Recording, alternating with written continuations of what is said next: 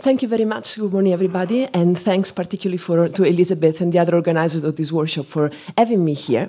So the reason I guess I've been invited to talk to you is because in the last few years I've been heading this project, which is funded by the European Research Council. And the motivation behind this project is to try and understand from a qualitative point of view what actually happens when you start to move data around through lots and lots and lots of different infrastructures. And you start to have more and more intermediation steps between when you actually generate a data set and when that data set is being aggregated with other data sets and being reused in a variety of situations. And of course, Pierre's presentation already was pointing to some of these situations. One of the difficulties in understanding how this situation really affects what we call science and how we do research is the fact that, quantitatively it's very, very difficult to track the data at this point.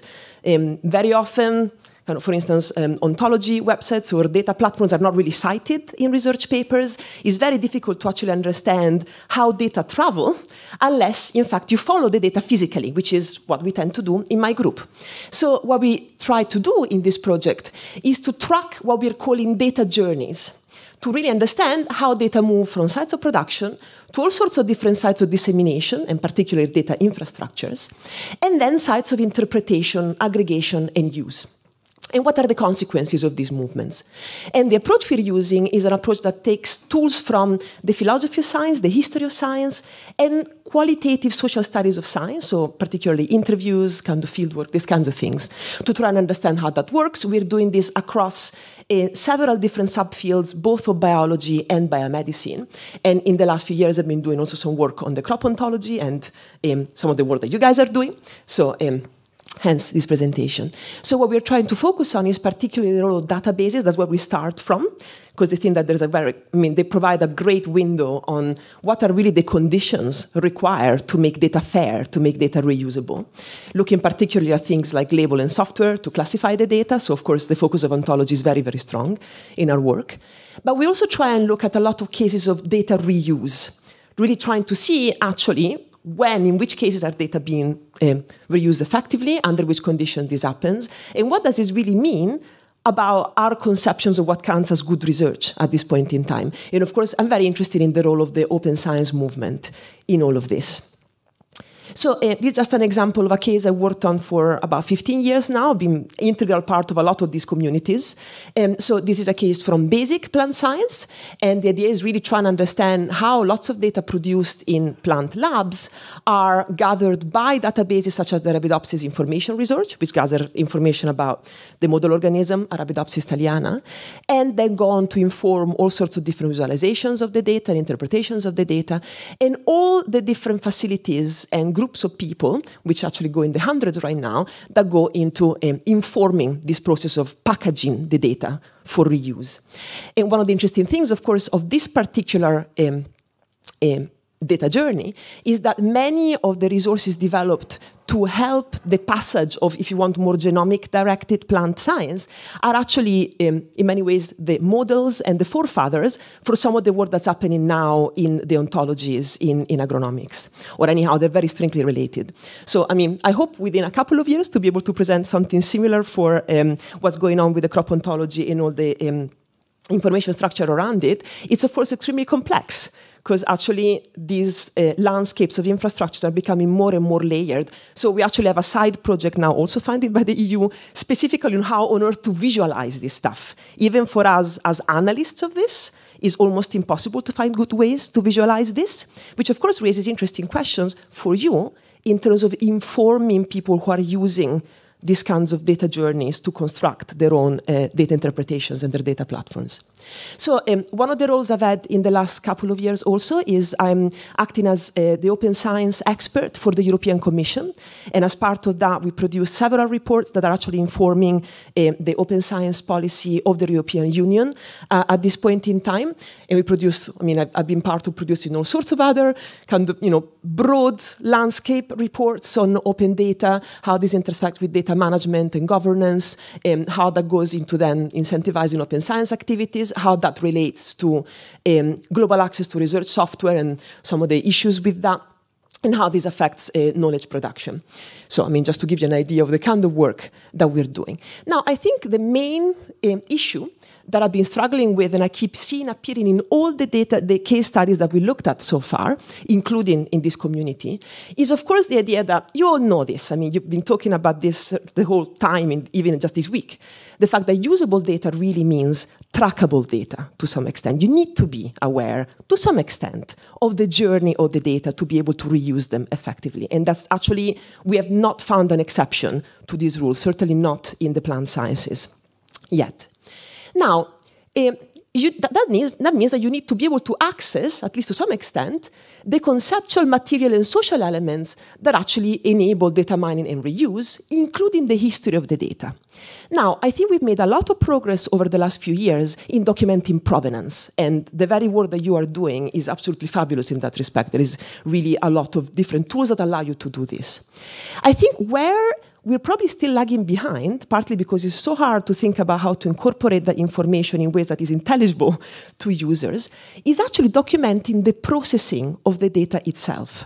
So one thing is to say, well, data were collected under these conditions, at this temperature, in this particular field, in this particular situation. But how do you account for all the different ways in which we then go on to package the data, the ontologies we use to do this? I mean, that in itself actually enriches the data, but in fact it shifts very often the very value that data can have in potential processes of discovery. So how do we make users more aware of that? And that's really the main issue that I think is really central to our work right now. So there's several complications in doing this. Of course, one of the big complications is the landscape of data infrastructures right now is very complex, and I challenge any of you to take out a piece of paper and try to track all the different infrastructures represented at this meeting that help in curating agronomic data. And I bet even you will find it difficult. We have found it extraordinarily difficult. And of course, that means whenever I go to research users which are maybe not very aware of what's going on and they just try to understand, I myself really in difficulty in trying to understand the richness of this and to convey that. How do we really convey this is a big issue. And of course, partly there is an issue also with sustainability of all of this, because many of the different infrastructures have different funding support.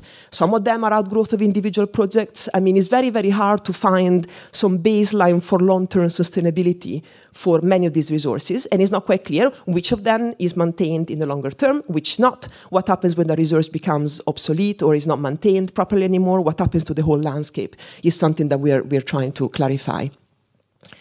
And of course, these are serious issues in terms of intelligibility of these data histories to the users themselves. And one of the things that we've done last year, actually together with Elizabeth and Rob Davey from COPO and Ruth Basto and Garen Parry from Garnet, is to try and even just provide a taxonomy to plant scientists of all the different types, not even the actual resources, but types of resources that as somebody working in plant science, you'd be wanting to know about at least, to be able to think about curating your data. And as this very, very long list gives you, I mean, this is really a uphill struggle. I mean, even just to classify these in typologies becomes a very complex exercise. Also, another thing that I think may be useful for you to consider, this is very high level, it's not just about plant science. This is a survey that the EU has conducted in the last year, looking at how many researchers based in Europe are actually aware of open science initiatives in general, any of those, particularly given that there's been lots of money, including some money in this room, given to producing tools to generate interoperable structures, standards, ontologies for sharing data. And one of the interesting results is that when it comes to things like open data, very few people, less than 20%, said that they knew a lot about an initiative in open data. And when they were asked about whether they knew some of the main EU initiatives that are supporting, I mean, really providing you the tools, you just go in, like you would go with a crop ontology or with COPO, and you very easily actually can pick up tools that help you to share your data. In fact, almost nobody knew about pretty much any of them. So again, huge gap between trying to do the work that you're doing and communicating it to people who are working on the ground and are not yet involved in this community. Complication 2, again, about tracking the history, well, I mean, I think very often what we've seen over and over is that reuse of data which has been disseminated in these ways is linked to participating, at least to some extent, in developing the data infrastructures, providing some sort of feedback, being dragged in the process at some point. And in fact, these iterative feedback loops are really the best. And I think the crop ontology is leading the field when it comes to organizing this. The work that you're doing at this workshop, I think, is absolutely at the forefront of what is happening in data science in general in terms of really trying to achieve this. At the same time, there still is confusion around the fact that there's lots of standards around lots of different models and procedures that are being proposed, that are feeding into ontologies from, and it's very, very difficult to track where they're coming from. What was the original motivation behind their construction? What was their conceptual framework within which they were constructed? What does it mean to transfer them from one context to the other? I mean, what are the potential theoretical implications? What are the practical implications of that? What assumptions are being made about what counts as a trait, of course? That's the big problem in this meeting, but also disease, pathogens, or even just the notion of environment. Of course, you have to black box unavoidably many of these terminologies to be able to do the work you do. But then what implications does this have? Now, I mean, you all know this very well when it comes to your own resources. But how does that get communicated to outsider? That keeps being the big problem that we see.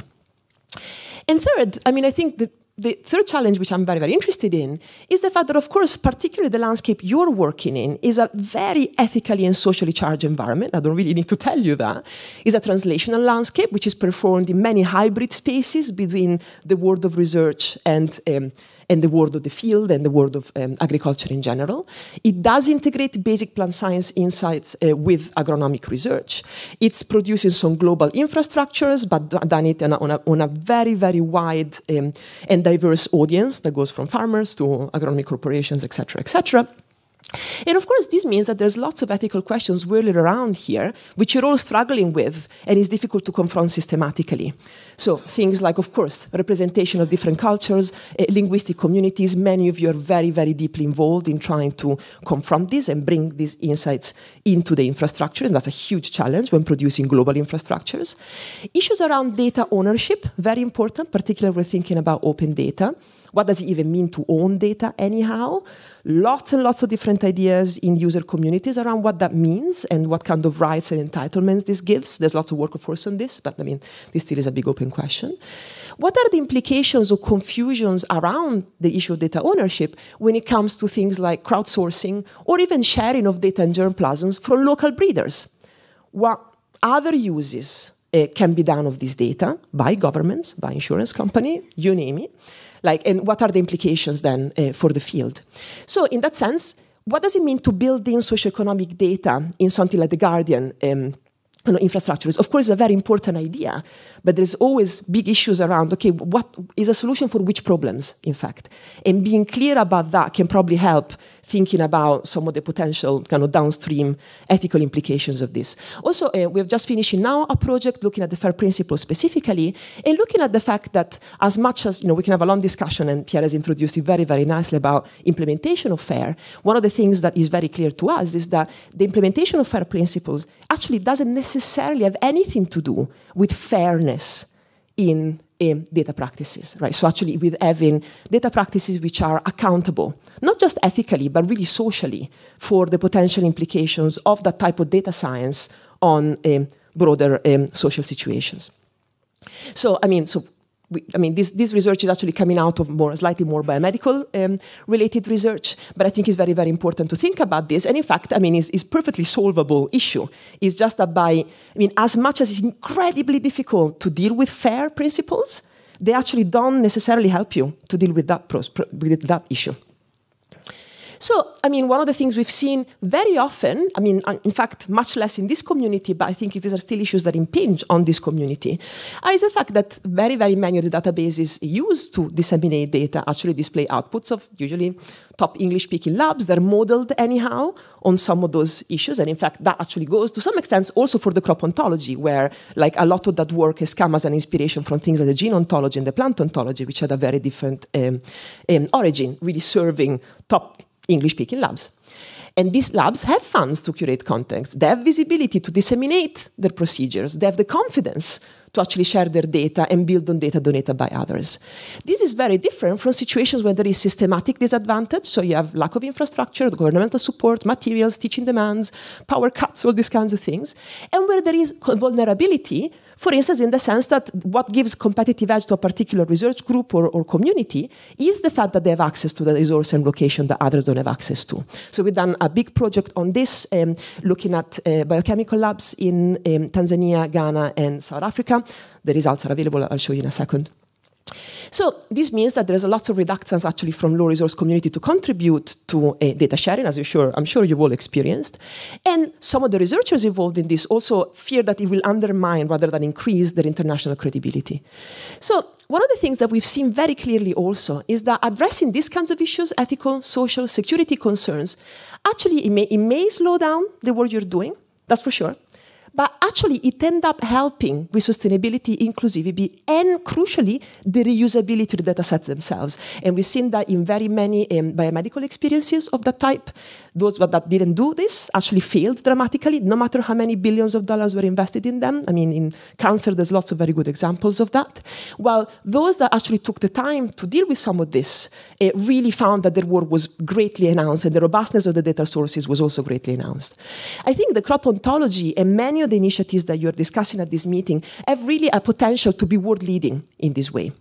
And this actually needs to be emphasized to the broader community. So just to conclusions, I think it's very, very important to think about data history as actually including the specificity of locations, methods, and interests that characterize groups that are actually involved in data processing.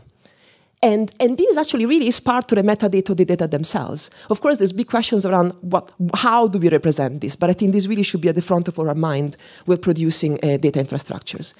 Also, of course, that means, especially for you guys, trying to pay a lot of attention to integrate old-fashioned archives, multiple data formats, non-digital sources, different versions of the same software that actually are very important in terms of understanding what work has been done in maintaining data sets, especially as we go into the future and some of the data sources are becoming older. And generally speaking, I think building data infrastructures in that way really is a great way to support critical reflection on what counts as best practice in general, both in research and in agronomy. Who sets the models and the standards, whether they're realistic, and what is the broader impact which is sought? And I just want to thank some of my collaborators, Elizabeth and staff at the IITA, particularly Fola, who is here, who have helped me very much in my visit in Nigeria this summer, starting some of this work, and these are some of our publications. Thank you.